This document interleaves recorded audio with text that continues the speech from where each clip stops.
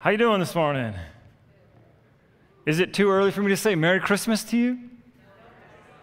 Well, for some of you it might be. We are in the first week of Advent, and I know there are some people who believe that, Christmas needs to stay firmly within December. But to them I say, bah, humbug. Put up your tree, put up the lights. Let's celebrate, all right? I really do believe that God has built us to celebrate things. I mean, if you look in the Old Testament, you look at how many feasts and festivals that they had, that God said, this is a time of celebration, this is a time of celebration, just over and over and over and continuously. So, I think what we have lost maybe a little bit is just that art of celebration. To really celebrate things and just go all out, because we're very reserved and woohoo, kind of thing. But where's that, I don't know. Anyways, my little pet peeve there. But celebrate. Let's celebrate this season because it is worth celebrating. I don't know about you guys, but I need Christmas this year for what it reminds me of, for what it grows and builds within me. The reminder of where my hope, my joy, my peace, and love, where it comes from. So I think we, as believers, should lean into that especially hard. I'm huge about decoration. We decorated pretty early. I love it. And I'm limited by budget when it comes to putting lights on my house and the trees in my yard because it's I want more lights. Anyways, moving on. How many of you guys decorated earlier than normal? No? No? Okay. How many of you have not decorated at all yet? Okay, all right. So if you have decorated, go help those people who haven't. Send them some of your extra stuff, because you always got extra Christmas decorations, right? You pull out all your boxes and you still have more. Anyways, because they got to have different colors for different, trees and anyways. Today we are going to be looking at peace specifically in our next month of building up to Christmas, and we'll be looking at all the different aspects of what Jesus' birth means to us. And today we want to focus on peace, hope. Sorry, my bad. I'm getting so confused. Oh, Lord. Hope. He's my only hope. Oh, praise Jesus for that. So as I was thinking about this and preparing, I had to ask myself the question of what is hope? What is hope? How would you define hope? Well, hope typically is a desire for something good in regards to the future often, something good to happen, something good to come. Now, I really hope that I can see my family this Christmas. I also really hope that I can get a hot tub as a Christmas present. But I don't know for certain if either of those things are going to happen. I just kind of would like that too. I have, as some would say, wishful thinking. But there's something really awesome for us as believers, for those who believe in Jesus Christ. Our hope is not just wishful thinking. No, our hope has something that gives it quite the potency.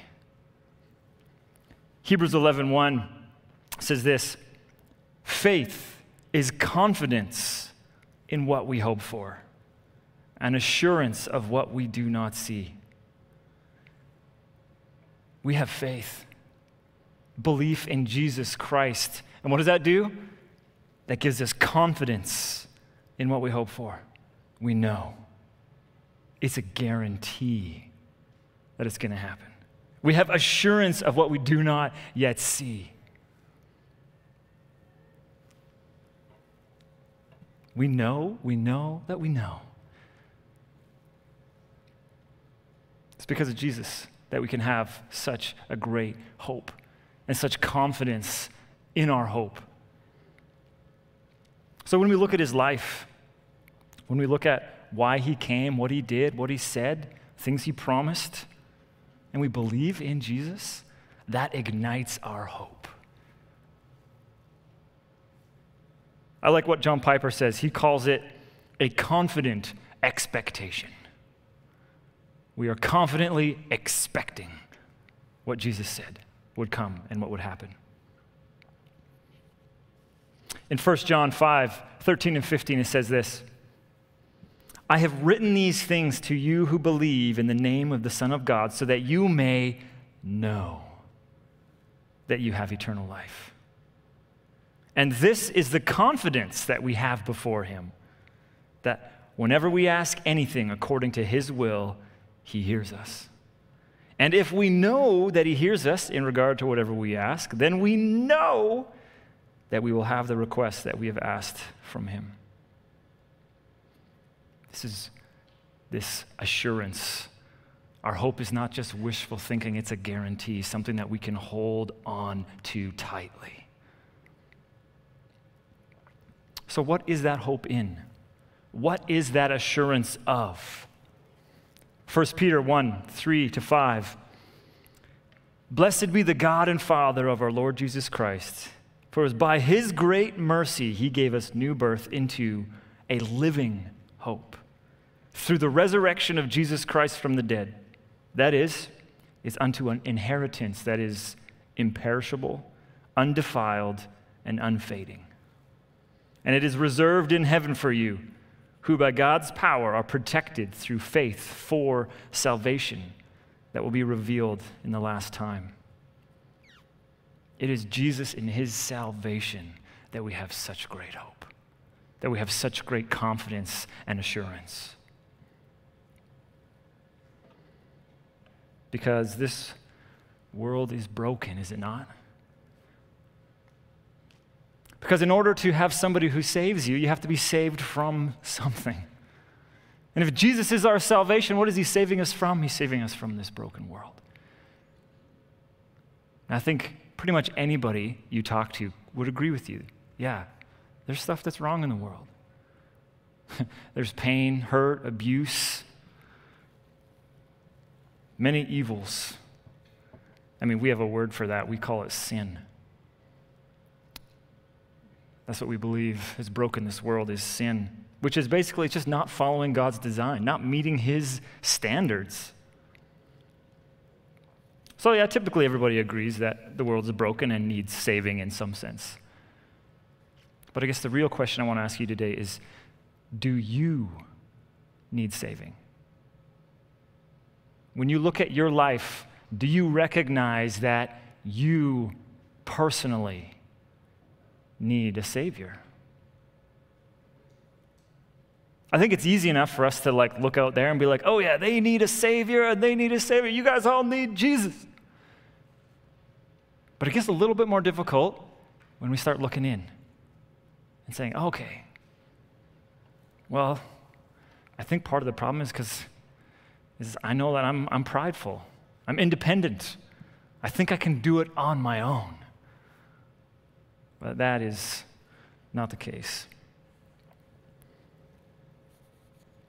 I love what Scripture teaches about this. Right in the beginning, in Genesis chapter 6, God says, every inclination of the heart of man is toward evil all the time. Romans 3, all have sinned and fallen short of God's standards. Psalm 14, there is no one who does good. Jeremiah 17, the heart is more deceitful than all else and desperately sick. Psalm 51, surely I was sinful at birth, sinful from the time my mother conceived me. This isn't just for people out there. This is for me and this is for you. We need Jesus. In this moment and the next, we will continually need Jesus. We need him to save us from ourselves, from our sin. Now, you might ask, well, did Jesus really have to come to the earth and be born as a human and die on a cross in order for God to, give us forgiveness? Because, God is God, right? So, he should be able just to be like, okay, everybody's forgiven, done deal. Woo, moving on. So why did Jesus actually have to come? Because he did. I mean, we see in the garden where Jesus is like, God, is there any other way? It's like, there's not. This is the only way. I like how Timothy Keller explains this. Think about it like this, where you drive in your car, you get hit, you're in a car accident. Now your car is busted. The only way that your car will get fixed is if somebody pays for it. It's not going to fix itself. And if you just ignore it, what happens? It gets worse.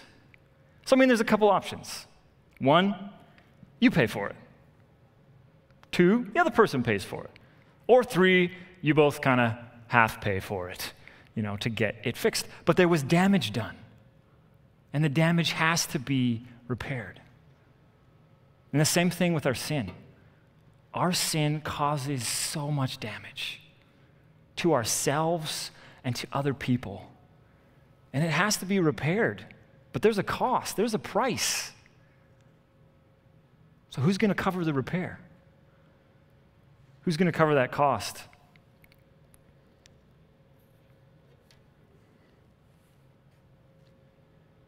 But here's the thing. You can't fix it. You're not a mechanic. I mean, some of you are. I'm talking in the spiritual realm of things. You don't have the skill or the expertise or the know-how, let alone the bank account, to afford such an endeavor. You can't fix it. And it gets worse than that. We don't even think it's broken. We're like, it's fine. Got lights flashing all over your dash. Honestly, this is what my situation in my vehicle is at the moment. But I can explain all of them away. It's like, well, that one doesn't really matter. That's not important. Oh, I know how to do that. I just got to jiggle this thing. We're all good. That works there. This one, I got to keep an eye on it. If it gets to this, then it's, an issue there. But we rationalize all this away. And then we get surprised. Then we wonder why when we end up broken down on the side of the road of life. Those things were important? Jesus had to come. There was no other way. If you've ever helped somebody who is in need, there is no way that you can help them at no cost to yourself. As soon as you step into the situation, there's a cost on yourself. Jesus knew that cost when he stepped into our situation. He knew what the cost would be, and it was steep. But I think for me, sometimes this is how I think about it. I mean, this is a positive spin on it, so maybe think about this negatively. I don't like coffee, so I think about it like buying a cup of coffee, which is not enjoyable to me. So in this analogy, buying a cup of coffee is like sin. And Jesus pays for our cup of coffee. And he pays for it, and he pays for it. And then we're like, Jesus paid for the last times, I'm going to cover this at this time. We can't. We do not have the strength in and of ourselves. Jesus is the only one who could pay that price. Because the price God demanded was perfection and perfect submission unto the Father. And Jesus did that, and we cannot. Jesus said this. John 14, 6-7, he says, I am the way, the truth, and the life. No one comes to the Father but through me. Acts 4:12, there is no other name under heaven by which you can be saved. I love John 10:9. Jesus says, I am the door. That's pretty straightforward. But I think what we think about it is like, okay, Jesus, I came to you, I believe in you.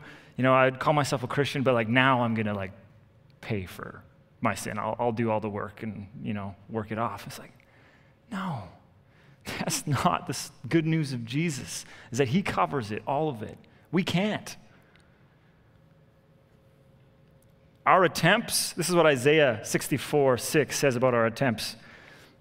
We were all like one who is unclean, And all our so-called righteous acts are like dirty, bloody rags in your sight, Lord. It is only through Jesus that we can be saved, that we have any hope at all. Because apart from him, we can do nothing. John 15:5, Jesus says, I'm the vine, you are the branches. The one who remains in me and I in him bears much fruit. Because apart from me, you can accomplish nothing. Man, just think about that for a month. Apart from Jesus, you can accomplish nothing. So our only hope is in Jesus. We can't save ourselves. It will always be Jesus. It will only ever be Jesus. It'll never stop being Jesus. And it's humbling. Yeah.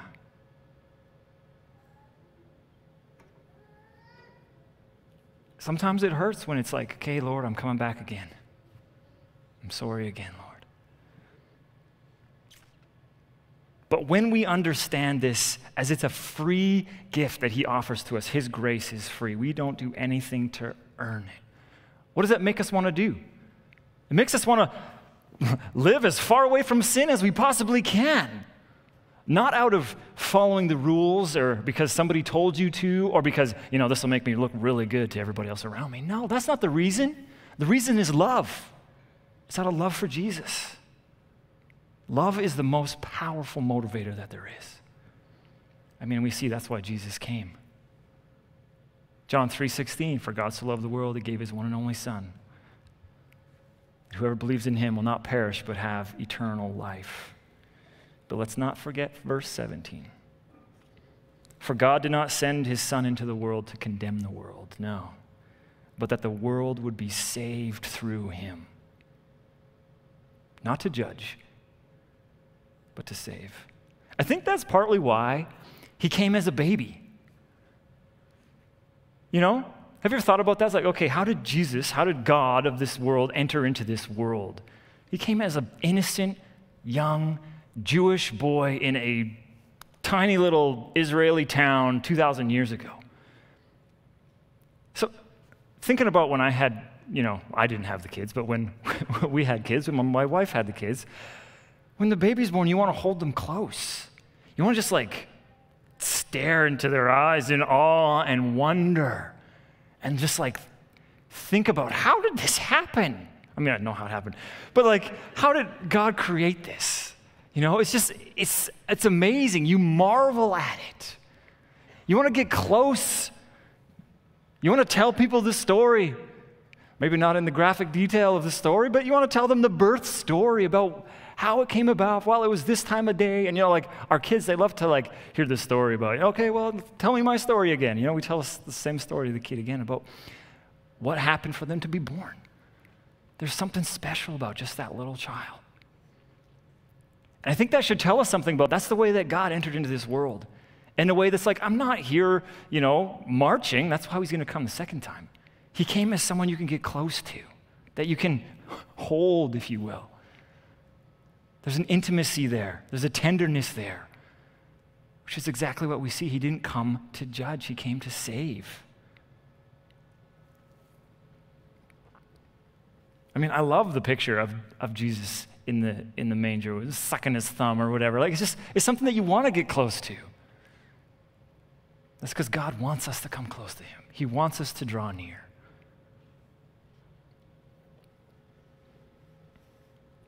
He didn't come to judge, but to save, to give us hope. Because, like I said, the next time he comes, it will not be in the same way. He'll come with a different purpose. He will come in his full power, strength, glory, and majesty. Scripture says that will be a great and terrible day. Great for those who follow him, terrible for those who do not. On that day, he will be our salvation. But it's interesting, is that he is our salvation. He saves us currently, now, and to come. So how he saves us currently is that he frees us and he saves us from the bondage of sin. Sin no longer has to be our master. We have freedom from sin. I think often that I forget that sin is actually bondage and chains. It's not what God has designed for us. And we think, oh, I'm being free. I can do whatever I want. That's the lie of the enemy, because it's not freedom. It's chains. God's way is true freedom. But he saves us currently from this bondage to sin so that we can walk in victory. And man, like, when I was in high school, I didn't even think it was possible to walk in victory the way that God is walking me into victory now. It's like, I mean, I've got a long way to go. But he has so much for us. But he also saves us to come. We have a now and future hope that on that day, when he returns, we can stand before him. And we can't claim anything of our own. All we can claim is Jesus. Man, I praise the Lord for that. This is what it says in Luke 21. It was read earlier in the service. Be on your guard so that your hearts are not weighed down with dissipation and drunkenness and the worries of this life.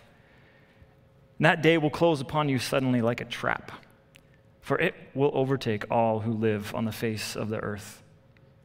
But stay alert at all times, praying that you may have strength to escape all these things that must happen and be able to stand before the Son of Man. Our only hope is Jesus. Our only hope of salvation is Jesus. Not only is it a salvation from something, it's a salvation to something. This is the best part. Not only does he just save us from the bondage of sin, not only does he save us from the coming wrath, which is really what we deserve. He saves us from that, but he saves us to his glory and eternal life in a new earth and heaven joined together in perfection. A world that's not broken by sin. Man. Praise the Lord for his salvation. He saves us from death and destruction to everlasting life, from bondage and chains to freedom and the everlasting glory of God. Without Jesus, we have no hope. Without Jesus, there's no hope. But with Jesus, we have more hope than you could ever imagine. Let's pray.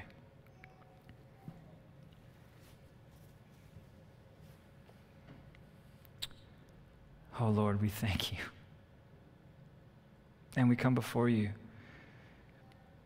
praising you, for it is not of ourselves, but it is only by your grace that we can be saved. So we thank you for Jesus, that he came and he paid the price that I could never pay. He gave up his life, but he rose in victory over death and sin to show us that that's what we can have now too, God. And we thank you and praise you so much for that. Lord, may your hope fill our hearts and our minds. May your Spirit grow that within us to be a light that shines so bright in this dark land that our hope is certain. Our hope is a guarantee. And on that we stand firmly, declaring your praise and glory and honor. In the name of Jesus, amen.